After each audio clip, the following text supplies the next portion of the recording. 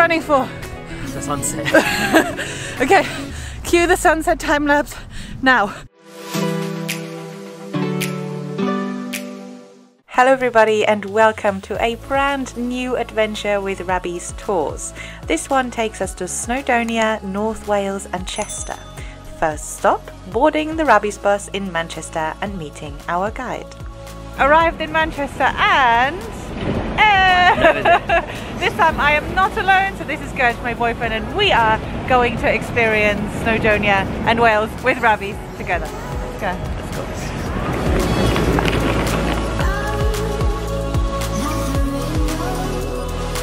It is the coldest day of the year so far, so the temperature is going to be no more than kind of 5 degrees centigrade. Thank you very much, Stefan. That was our lovely guide who you just saw, and not only did he tell us about 4 degrees in Wales, he also told us that there are more sheep than people in Wales, which I was very excited to find out more about. And then he set the mood just right by playing the Welsh national anthem, which we were listening to here and trying to kind of, get into the groove whilst we were arriving at our first destination. Oh hey, did not see you there. So our first stop today is Conwy, and not Conwy like I thought, learning the first things about how to pronounce Welsh places properly. This is Conwy Castle, and so far it's super impressive. Let's have a look. Fun fact, Conwy Castle cost only £15,000 to build at the time, and at this point in the video I should probably mention that Wales has more castles than any other country in the world, so there might just be a few more in this video. You know this is the prison tower you just walked into, yeah? Is it? Yeah, it's called the prison tower. So pretty here.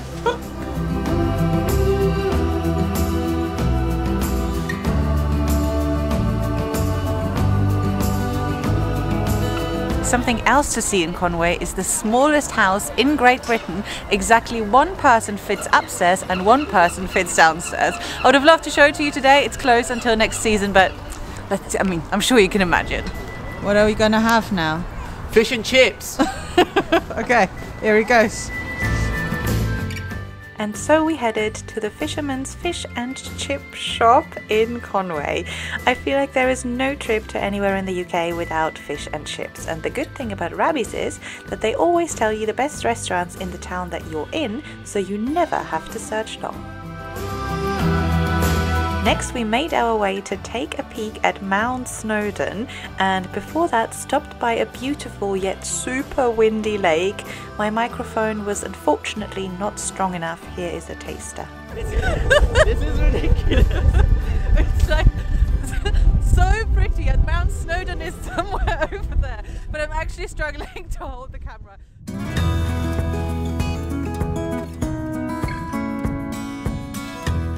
And finally a short peek at Mount Snowdon, the highest mountain in Wales.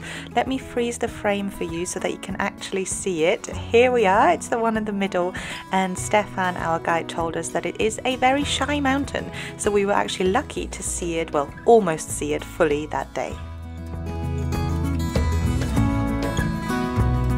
Took me a little while to learn how to pronounce the name, but I have learned it. We are in Beddgelert. Beddgelert. Beddgelert. It's super picturesque. It's actually got a vibe of Dean Village, which is in Edinburgh if you've ever been.